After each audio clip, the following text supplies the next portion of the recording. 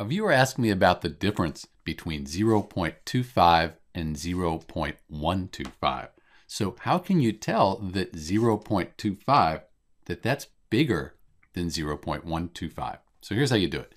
We could look first at the zeros. We compare the zeros first. Those are the whole numbers. They're the same. That doesn't help us. Then we go to the next digit, the 2. And over here, the 1. 2 is larger than 1. That's why 0.25 is greater than 0.125. That's probably the easiest way to tell. Another way to look at it is you could consider that after the 5 here in the 0.25 that there's a 0.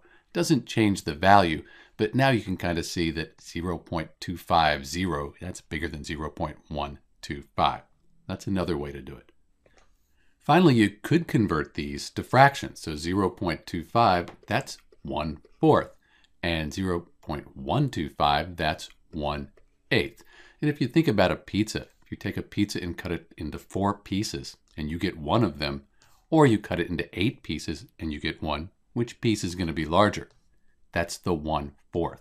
1/4 is greater than 1/8, just like 0.25 is greater than 0.125.